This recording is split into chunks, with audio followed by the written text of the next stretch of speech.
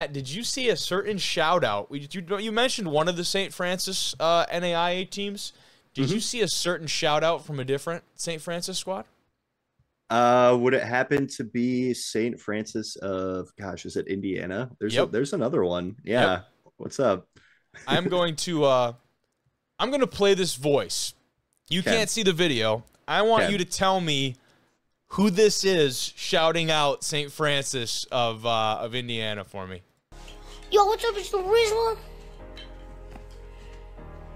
And I just want to shout out the St. Francis Cougars and wish them luck.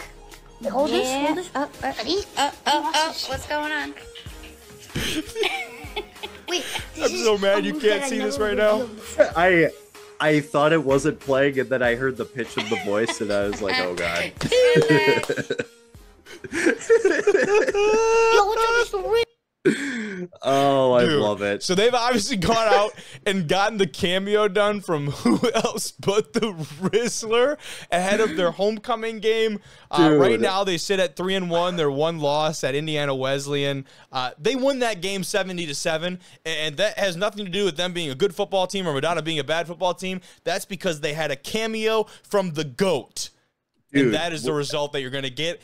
His inbox should be overflowing with college football teams this next week, man. Absolutely. I can't believe they got the RIZZLER on there, dude. They got to get Big Justice and AJ on there. Yeah, it'd probably be a better result than the FAU turnout they had going on. Did you see that? Yeah, I did.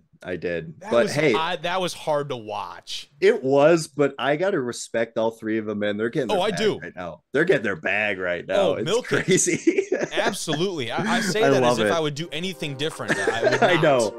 Shout out to RIZZLER, man. Big NAIA football fan. I got to ask him what he thinks of Marion's performance this week. I think he'll have a good answer for